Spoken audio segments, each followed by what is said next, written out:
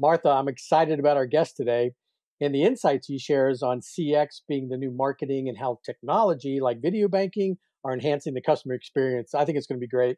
That does sound great, Alan. Hey, does that mean that the next time we're on a video call, you can send me that money you owe me? Not exactly.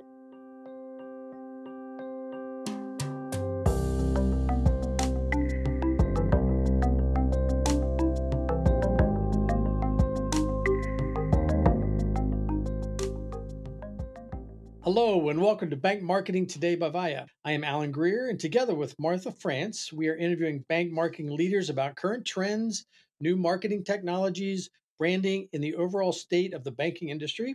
We will be joined from time to time by additional co-hosts and experts. In this episode, we spoke to Charles Freeman at Academy Bank on how combining CX and marketing can empower you to keep your brand promise and your customer experience delivery aligned.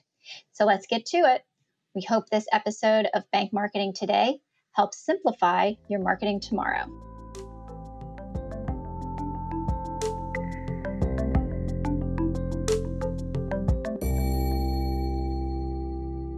Hello, I am Martha France, and I'm joined today by my co-host, Alan Greer. And we are truly excited to be talking with Charles Freeman, Director of Marketing and Client Experience Officer at Academy Bank. Welcome to the Bank Marketing Today podcast, Charles. Thank you. Thank you for inviting me. Oh, we're excited to have you. Charles, can you start out by telling our listeners a little bit about your background?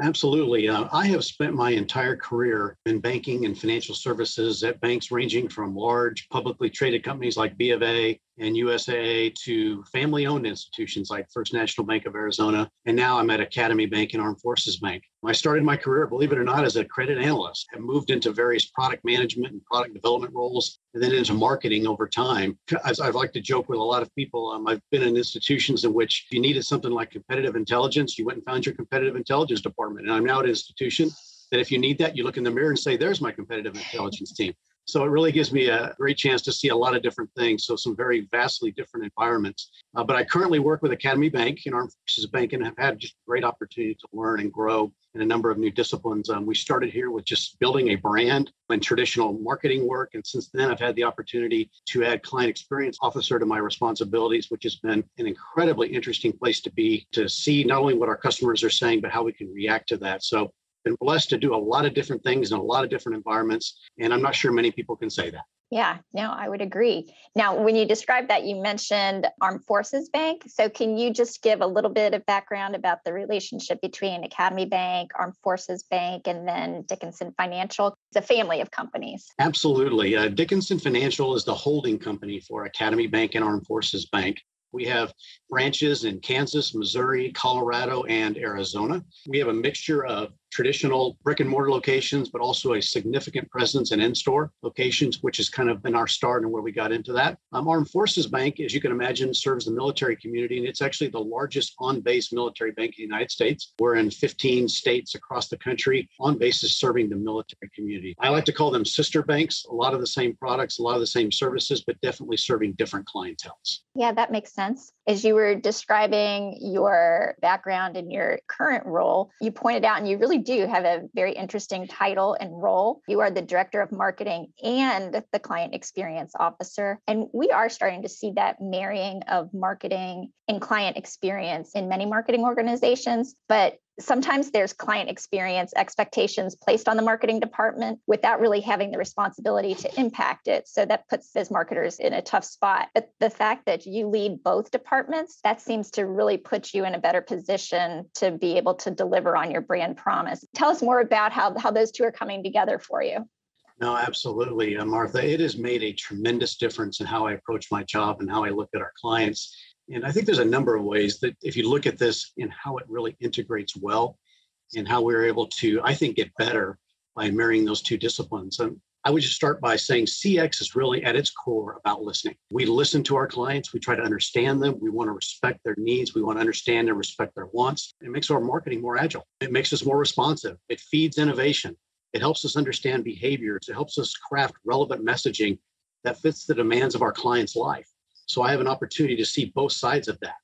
It also takes me out of banker speak a lot. When you tend to stay in the bank and you tend to work within that environment, As I think we can all imagine, you tend to think and do everything like a banker. Well, I spend a lot of my time now listening to a different narrative by listening to our clients a lot of the time, whether it's a care center, whether it's our voice of the client platform, whether it's our universal banking center, which takes chats and secure messages, whatever the case may be. It takes me out of that echo chamber that sometimes you can get stuck in and think like a banker, especially when you've been doing this for as long as I have. I now spend about half of my time now in a customer environment, and that can't help but change what you do. I think the other thing, Martha, that it really does, I call this, it recognizes that every day is a new day. And that is nothing is static in this dynamic world we live in. And I am constantly, every hour, almost and surely every day, listening to clients to tell me something that what's happening in their life. The pandemic has really put that front and center for us. So being the CX guy gives me that daily insight to see the changing needs in the environment we live in. And I get it in real time, Martha, to be honest with you. I don't have to go out and do a quarterly research study. I don't have to go find some secondary research. So understanding that really is very valuable to me. And it's brain to mouth feedback. It's not filtered. It's exactly what they're thinking, good, bad, or indifferent. And that makes a huge difference in terms of how we go about our job, how we approach our customers, how we evaluate what they're looking for them. Are we meeting our brand promise of being fast, easy, and personal? And where we're not, and being very agile and quick to change that, if you will. I learned this a lot at USAA, and that is during my time there, they developed a high level of trust with their membership. So whether you are active duty or retired, officer, NCO, family member, civilian, whatever the case may be, they are there to meet the needs of the military, and they're great at it because they are at their very core responsive. When something happens in the military, they have military leadership in the institution, and they know what that means, and they take it very seriously, and it's a part of a trust that they have with them. And that's how they develop that emotional connection with their clients, and it's enviable. And so understanding your clients is a key element of their success. So to bring that back to what I'm saying is that now I get that optic, and unlike anybody in this institution, I am talking to our customers every day and listening to what they have to say.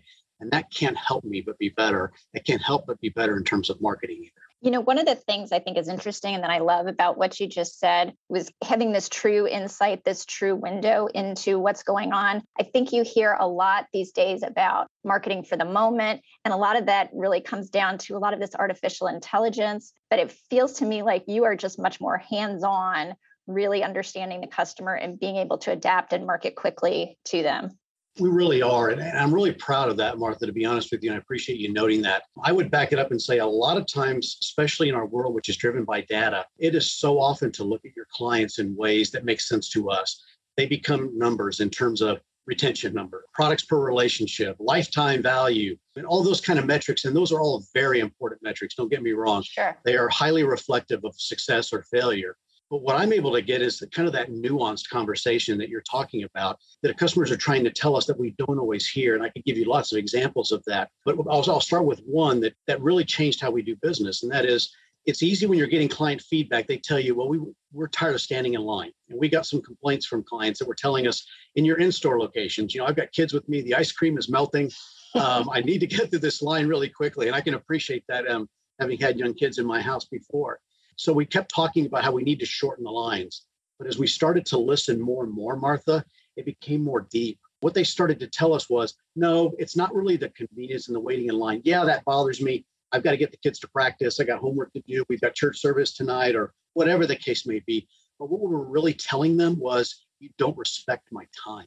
So when we started to look at that, at least to me, and I think to anyone listening to this, that's a different message than I want a shorter line. So when I can start getting that kind of feedback, I can then go out to our retail bank, start talking to the retail banking officer, talk to our bank president and say, guys, it's bigger than this. We've got to get these lines down. We got to talk about this because now it's about lack of respect. That's emotion.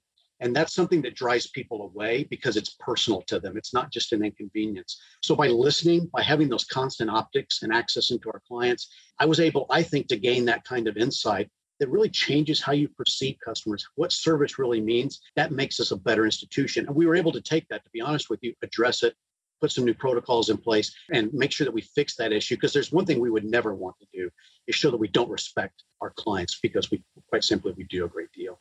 Absolutely. Charles, that's incredible information. It's really appreciated. And I want to kind of go back just to the Armed Forces Bank. And I noticed on your website, I'm going to read this, and it states, when you're in the military, your needs are different and your banking should be too. So I'm just kind of curious, how is it different in servicing that market, and what do you do to market directly to those who serve our country? If there's anything I learned in the last 5 years I was at USAA, and I have two brothers that served in Operation Desert Storm, is that military life is different. It's also very stressful. The one thing you don't want to do as a bank is make it worse. They deal with issues in military life that are different. Many of them align, don't get me wrong, but they are different. For example, they're constantly reassigned. They have spouses and kids that are in school, and they're just up and moved frequently. Understanding the impacts that has to families is important. Deployments over the last 20 years have become more and more frequent. But when you spend some time listening to what that does and how that impacts the family, it's significant. So I think the first thing we talk about when we're dealing with the military community is that we want to understand we get the basics really well. So for example, the mobile and online platforms have to be perfect and they have to work worldwide. If you're on a ship somewhere or you're deployed in Europe or you're someplace in the Middle East, we need to make sure that you can do your banking when you need to do that. And that's absolute table stakes for us. You need to make sure things like you're a VA expert. VA is a big deal. It's like an important benefit. And we need to make sure we have that expertise everywhere to make sure we can meet that needs. But I also think the one thing that we try to do, Alan, to be honest with you, is to try and get more involved in the military community to show our concern for them. For example, we became a sponsor this year of A Million Thanks. And that was, we set up collection boxes in all of our branches, including our sister bank, Academy Bank, where people could come in and put letters that we would then send out to military members, thanking them for their service and the sacrifice they make. It's as important as the checking account because we're showing gratitude and appreciation. We participate and are a leader in military saves. We know that saving is an issue across the country, but in the military, they have some great tools. We want to make sure that we encourage that practice.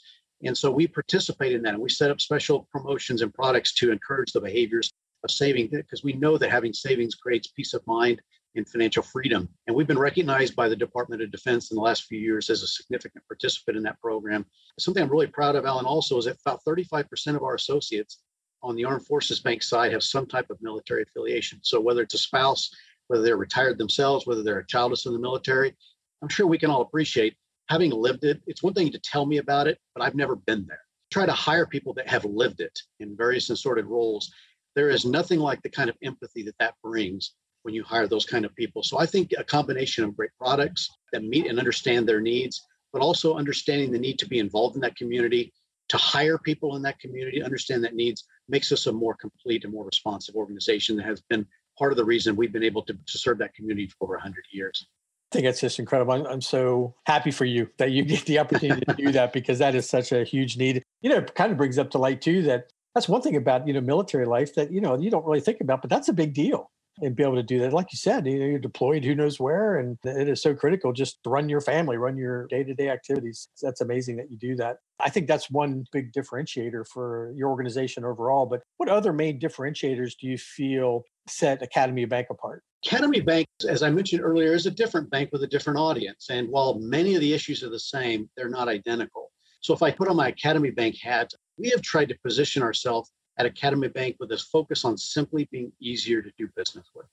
As I kind of mentioned, I don't believe there's a such thing as a sustainable product advantage in banking. As soon as you come up with something great, someone will copy it. We'll all copy it in 6 months and it's gone.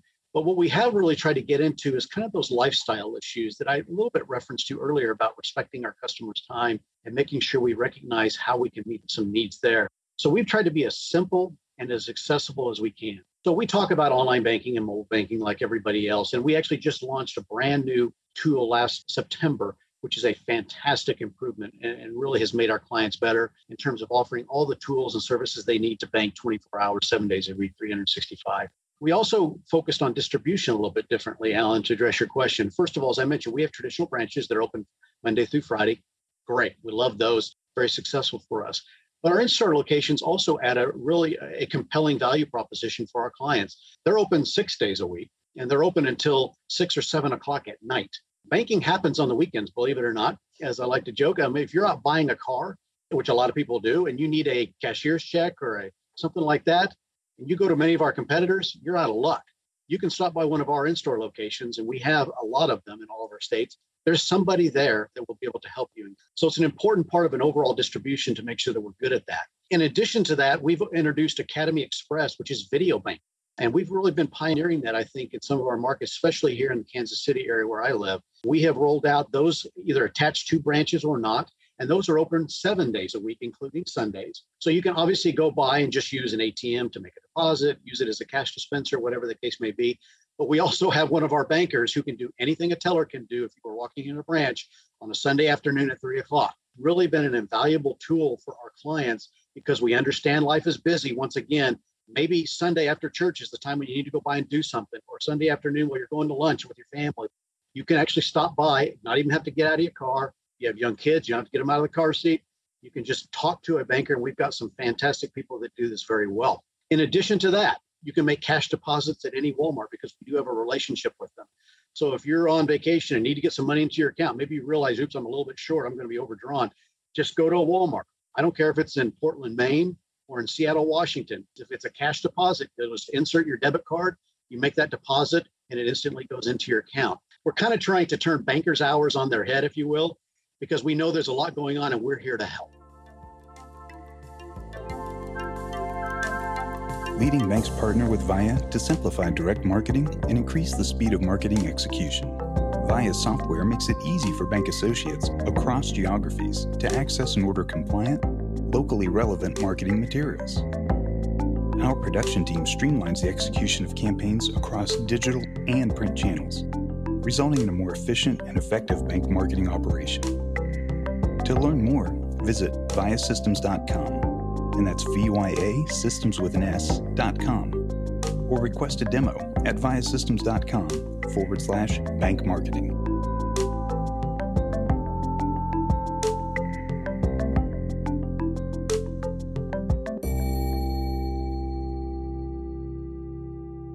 That's so cool, given the size of your bank, like you said, that you're able to pioneer innovation like that. You've spoken earlier about the need to be agile, especially as you're getting all this wonderful nuanced information. So you've got to be ready to move and innovate at a moment's notice. But of course, you still have to get buy-in for your ideas, right? So what's your approach for getting buy-in, and how can you get that buy-in quickly to be able to really take advantage of what you're seeing in the marketplace? I think at my core, Martha, I'm a relationship-oriented guy, and soft skills and people skills, no matter how many online tools and Zoom calls we have, and no matter how many emails we have, those soft skills and people skills still matter.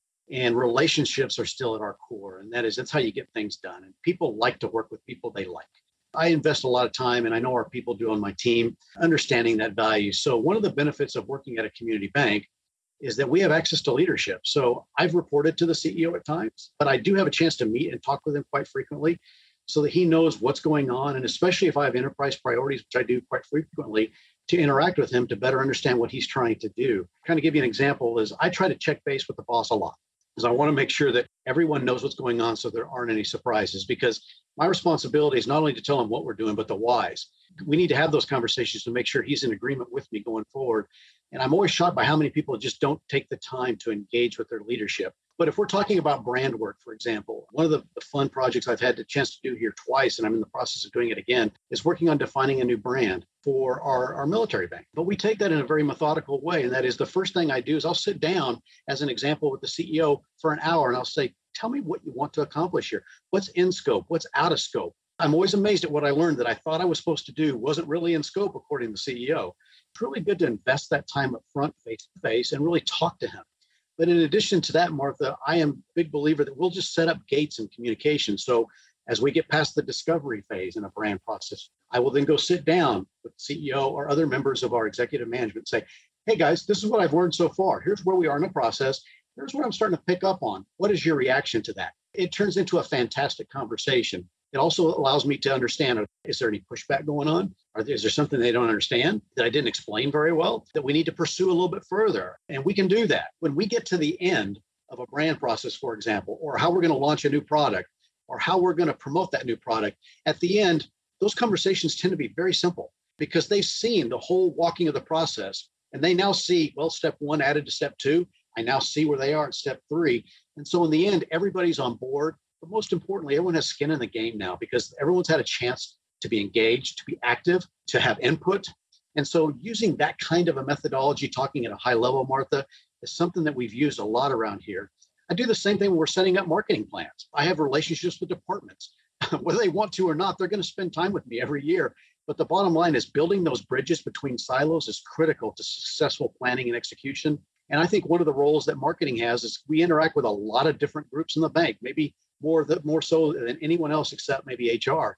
So when we have a chance to sit down with them, we can talk about our goals, what are we trying to accomplish, and how we can work together to do that. You mentioned making sure everybody has skin in the game. I think that's what's so critical when, like you said, as a marketing department, you have to be sure that to get your initiatives through and to be successful, everybody needs to buy in. How do you go about making sure everybody feels like they've got the skin in the game? I think that's part of the ongoing relationship building process. So I'll give you an example, Martha, that might kind of address that. I was given an enterprise priority this year to address a key issue of how do we reduce the number of phone calls coming in. It isn't because we don't want to talk to people. It's because self-service is better. Our clients would prefer to bank online, prefer to chat, and prefer many of the other channels that don't involve picking up the phone, and there's limited hours and all that kind of good stuff. And we get that. Well, when I'm given that goal, I was very forthcoming. I went and met with the chief operating officer and the CEO and said, listen, I can't accomplish this goal on my own. I mean, what happens if our vendors and the systems go down? I get calls. I can't fix that. What happens if something goes on? Everyone has a role in being successful here. And so I asked him if he would make that goal universal to a number of other business units. He got it and said, absolutely, let's do that. So now what happens, Martha, is we meet about every 2 or 3 weeks with consumer lending, with deposit operations, with the care center, retail banking. And we talk about how are we progressing and reducing calls? What are the reasons people are calling? What are the areas in which they're telling us they're least satisfied? We can then put together tactical plans and assign out responsibilities based on that. So some of them I'll take on, some of them my partners in the deposit side will take, some on the loan side. But you can kind of see now we've got a single source of truth document, which is what I like to call it, that we're all working from to accomplish a common goal. We've assigned responsibilities and everybody now is involved. In this case, we're having a lot of success and everybody can take credit for that. And that's a fantastic thing because I can't do it on my own anyway. I'm happy to share it. Bottom line is when those successes happen, now everybody's engaged and they're going to want to do that again. I think that whole issue of bridging those silos, finding that success actually helps the bank. Yeah, Charles, it seems like that would really reduce the finger pointing that would go on. Everybody owns the problem. You're all working towards a solution. That's awesome. Absolutely. So when we have our quarterly meetings with all of our executive management business unit leads, we walk in and say, we've reduced calls this year by X%. Everybody sits up a little straighter, a little bit taller, and everybody knows that I played a small role in that. I want to kind of go back for a minute to data that you addressed earlier. And, you have to be amassing a ton of CX data without getting into proprietary secrets. What kind of data do you have and how do you apply those insights into your marketing efforts? We are capturing a lot of data and we keep it, we monitor it, we trend it. We look at a number of things and that's not proprietary. We're looking at NPS and we keep that data consistently to make sure that we're trending in the right direction. I capture client satisfaction information. I think it's different but related. And I really want to see that difference between that kind of visceral loyalty versus, yeah, they're fine. The other thing that's really important to me, Alan, and I think would be important to anybody in this business is we also look at that from a channels specific standpoint, because we do need to know if you're satisfied, why, and if you're not, why and where. And most clients don't just use a branch, they don't just use the phone. And so we need to know how each channel is performing. So I measure that based on branch satisfaction. I look at online satisfaction, I look at mobile satisfaction, I look at care center satisfaction. We blend those all together in the end, but we need to be able to give the tools to the individual units to let them know what they can do to help us be more successful. We do have a fairly robust repository, if you will, of information about how different channels have performed. We also capture a lot of demographic feedback because one of the things I have learned in the process here is that looking at this too globally will get you killed because it's just not specific enough. It's not only that mass information, but also looking at it from a demographic because I think it does matter. I think the other big thing and potentially the most important that we have is closed loop feedback. And we do keep all of that and code all of it so that we can monitor trends. So we do ask clients, Alan, as you can imagine, if you've had a problem in the last 30 days, yes, what was it? And do we satisfy it from a problem resolution standpoint? I have a fairly robust dashboard. What are the issues that are causing the most friction in the relationship? So we definitely pull that together. Those are the kind of nuggets that we have a client first team that I also chair that really focuses in on. That's a never-ending dynamic source of content that clients are telling us consistently what we do well and what we don't. And we have a team of about a dozen people here that's focused on addressing those issues completely. When you start pulling that kind of information, you got a lot of data, but you got a lot of insights and a lot of nuance there. We develop key driver analysis around here. I want to know what really matters to them. I mean, there's a lot of things they may not like, but in the end, it doesn't really matter whether they're happy or not. So I need to know what really matters to you. We track that. We don't do that, obviously, every time we do surveys, but we do it at least annually to find out if I move this needle, it's really going to move satisfaction up. Or if I get really bad at this, it's really going to make people mad. And so I really need to know what matters to them. Between all of those, they give us some pretty good insights as to what we need to be working on, what's going well, and where opportunities for improvement exist. From your internal team, do they also involve the local branches and things like that? Because a lot of times, people are coming in there and they see them face to face. Is there any interaction, I guess, at the local level? Oh, absolutely. The worst thing you could do is have a bunch of the corporate people just talking amongst themselves. We're always shocked at how little we know. And I mean that sincerely. And we have regional executives that manage branches in Colorado and Arizona that participate. We have branch managers from both banks on that committee. So absolutely, we have operations there. We have IT there, because all of them have a role. Very few of us can just impact this by ourselves. So to answer your question, absolutely, it is a purposely designed team to make sure we have 360 view of all the operational impacts. Charles, I noticed on your LinkedIn profile, you enjoy building things. And one of the things you mentioned is building skilled marketing teams and departments. As marketing has become, so much more complex, how do you nurture and maximize the talent that you have on your team and your individuals? First of all, I've had the pleasure of working with a lot of great people, but I would say the issues at a family-owned bank, smaller bank, are different than when I was at B of A, for example. The first thing we talk about building teams is I keep in mind that we are not a training ground. That's what the big banks do. So when we put together a marketing department, I want seasoned people with experience. We're small, and whenever I hire somebody, I always say there is no hiding place here. If you're in a big marketing department at one of the larger institutions, and I've been there, and they're great. They have incredibly smart people all over, but you can hide in those departments where you have hundreds of people working in marketing. You can't here. You can either do your job or you can't.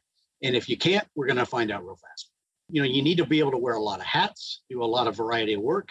And that's one of the reasons I came here is I get to do a lot of things, not just niched up. And I find that very exciting. But if you want to be an expert at a certain thing, this is not the right place for you. And so we like people that are seasoned, that want to get out of that bureaucracy of a large bank, but they want to do banking and they want to do marketing because they really like it. And that's what you get to do here. And you get a voice. You're going to get to talk to the CEO. I've also gotten out of the focus on hiring bankers. The last few hires I've had here have all been telecommunications people, and they are fantastic. If I can figure out banking, anybody can. If you just bring the skills, if you understand, life stage marketing, retention, add a service, we can teach you banking. But that differing perspective many times is very helpful, and I've enjoyed that. So I think that's another thing that I've tried not to be too limited about is look beyond the pool of who we've got. The other thing that I've really tried to do by hiring seasoned people is I leave them alone. I think a sense of humility is really important. That is, I don't have to be the smartest guy in the room. Just give them the objective and then touch base with me and let's see how things are going. But just leave them alone, trust them, and let them work. That kind of hiring has been good. I think the other thing I've tried to do is make sure that we hire the right people by understanding what they really know how to do. And what I mean by that is I have found that a lot of people know how to pull levers at other vendors to get things done. This is one of the challenges we have at a bank like ours is you got to be able to actually do the work, not actually farm it out. Can you write an email? Can you work on a website and create better content? Bottom line is, can you really get dirt under the fingernails work? So when I can find those kind of people, and I'm looking for people that are trying to get into an exciting, dynamic environment where they're going to get a chance to do what they really like to do, have exposure to leadership, I can find people that want to be in an environment like that. Talked about how that dynamic, how the culture there differs from the really big banks. So what are some of the marketing challenges that you think are unique to more of these smaller size banks? And what advice do you have for solving them? I think the first one is a simple one. I'll say lack of resources. Marketing is not getting cheaper. A lot of the larger banks, it's digital marketing, bidding up search terms. It gets more and more expensive. So resources have become an issue, and it's not getting any better. Every dollar we have has to work a little bit harder. We think a little bit more about them. We think in a little more integrated way. The other thing is we have to be really good at prioritizing projects and resources, and everyone needs to agree with it. Talked a little bit about the budgeting process, and that's always a free-for-all, and it always should be, and that's okay. But we can't do everything. One of the benefits of having relationships with people here that I talked about earlier is you can walk into them and say, guys, I can't do all of this. So let's talk a little bit about what's the prioritization, and not if everything's important, nothing's important. So we got to figure out how we're going to prioritize projects, and we've done that. We will find a way to yes there. So it's taking that prioritization, but not telling them no. It's just maybe not then, and maybe not the way they thought, but let's find a way we can accomplish your goal. So find a way to yes is another thing I like to do. And I think that most people really like that because they know you're working with them and trying to make that work. If there is a model that you develop in-house that says we're going to base our priorities based on these criteria, everyone's seen them and they understand them and they know if they don't hit them, they don't hit them. We can have an honest dialogue there and sometimes have bad news conversations, and that's okay. I think the other thing I just mentioned earlier, and that is one of the ways that we are going to be successful is to be very purposeful in terms of hiring, because every person does matter here. Everybody has to have their oar in the water or we're going to fail. And so whether it's developing a brand process, a marketing campaign, we need people here that can think. I call it riding the elevator. They can do strategic thinking and then go straight into execution and go back and forth. You need to be able to do all of that. I think it's fun, but there are some that do not. So we try to grill people when we're hiring them, make sure that you're comfortable, that you're going to be all over the place here. When we're hiring somebody, I've even had a case where I've said, I want you to write an email in the next 30 minutes that focuses on online banking. I don't care what they get the numbers right, but can you write a compelling headline? Can you tell the story in a pithy way? I want to see if you can do it, because a lot of people say they can, but they can't. And so we need that kind of expertise on our floor, because I do it. I got to be able to sit down and put something together because somebody needs it now. I think the other big gap we have, Martha, and that pains me, but I think we're getting a lot of it through my CX work, is lack of research. The world is changing so fast. Our consumers are changing so fast. Everything is changing. The technology we live in is changing.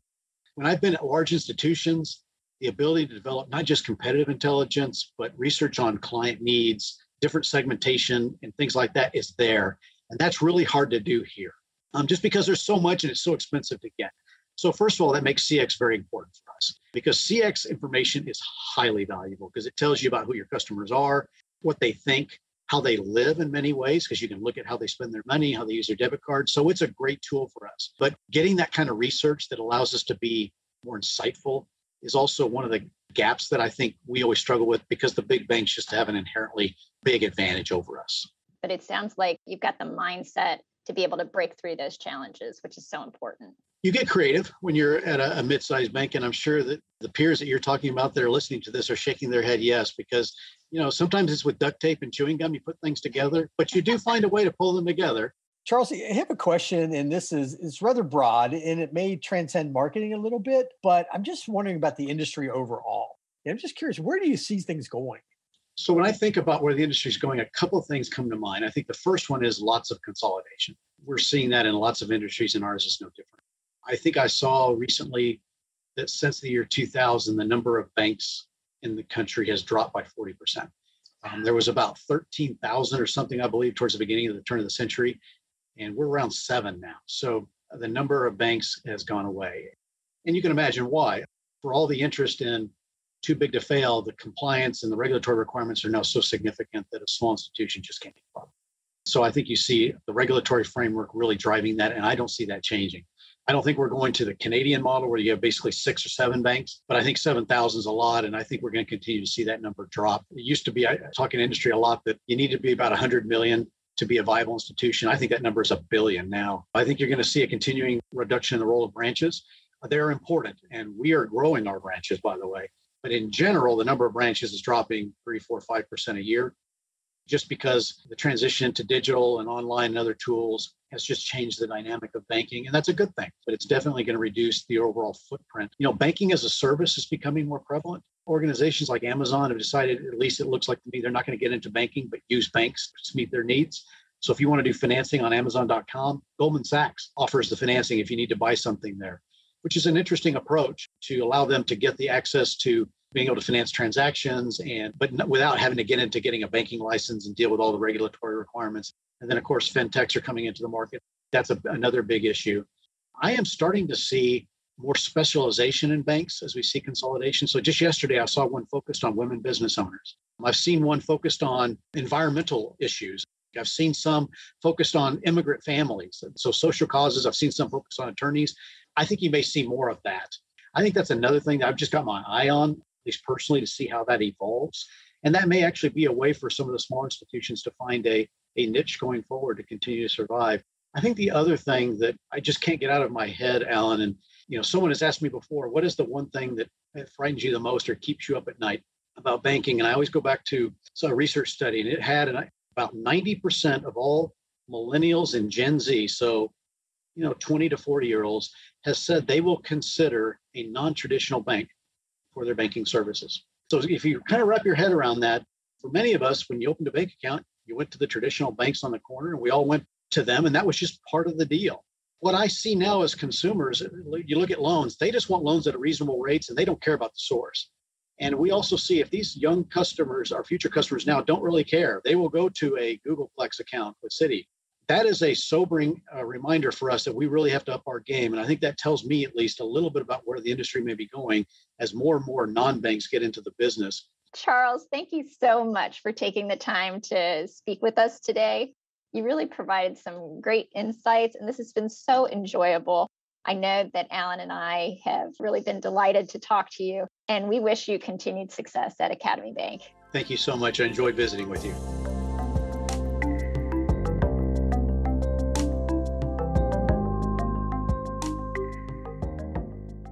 You know, Alan, as a marketer, I can relate to what Charles said about mid-sized banks having to be creative when they do not have the budgets that the larger banks have. I also respect the fact that you have to listen to the customer, but dig deeper into what they are actually trying to tell you.